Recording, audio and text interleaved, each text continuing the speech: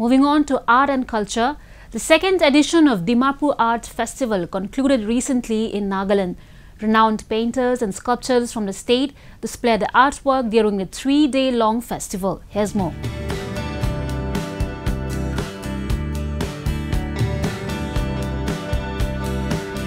Aiming to promote local artisans and their artwork, 3-day-long Dimapur Art Festival was organized by Nagaland Art Centre in collaboration with Eastern Art Council at IMC Hall Dimapur in Nagaland.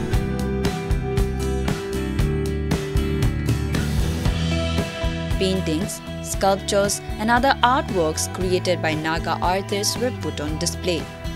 On this occasion, the Nagaland Art Centre was also inaugurated to promote indigenous arts and culture. We were almost shutting down, thanks to Mr. and Mrs. Chuba, who happens to be my son-in-law, for giving us a space now in IMC, which has become a better place. You can see a magnificent gallery here, as well as there will be a cafe here, and a small theatre is going to come up. The main reason for this gallery, opening of this gallery, is not for monetary. Because whatever the paintings that you see around here are all painted by the renowned artists of Nagaland. Artists in Nagaland struggle to sell their artwork as they only get opportunity to display them during the annual Hornbill Festival. With the opening of Nagaland Art Centre, the artists will get a platform to display their work for sale. Today I just came to check out the art gallery, and I was very impressed to see the art and all.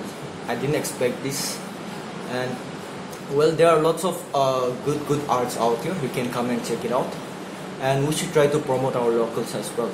Nagas are creative. They always had the culture. They have been really good artists. Nagaland needs to take up art as an education. It's very important. The 3-day-long festival saw the participation of more than 30 artists who displayed their artwork with a piece ranging from 3,000 to 1.5 lakh rupees. But this is a recent work. I mean, this is all work, but this is the first time displayed in our own place, Nagaland. So this is a symbol of peel wood, and I use glue and stick and nails to assemble the whole thing. This is a title called Aspire. Someone that it's also a inspiration from our native word from Pil. The organizers are now working towards turning the gallery into a tourist destination which showcases Naga culture in all its glory.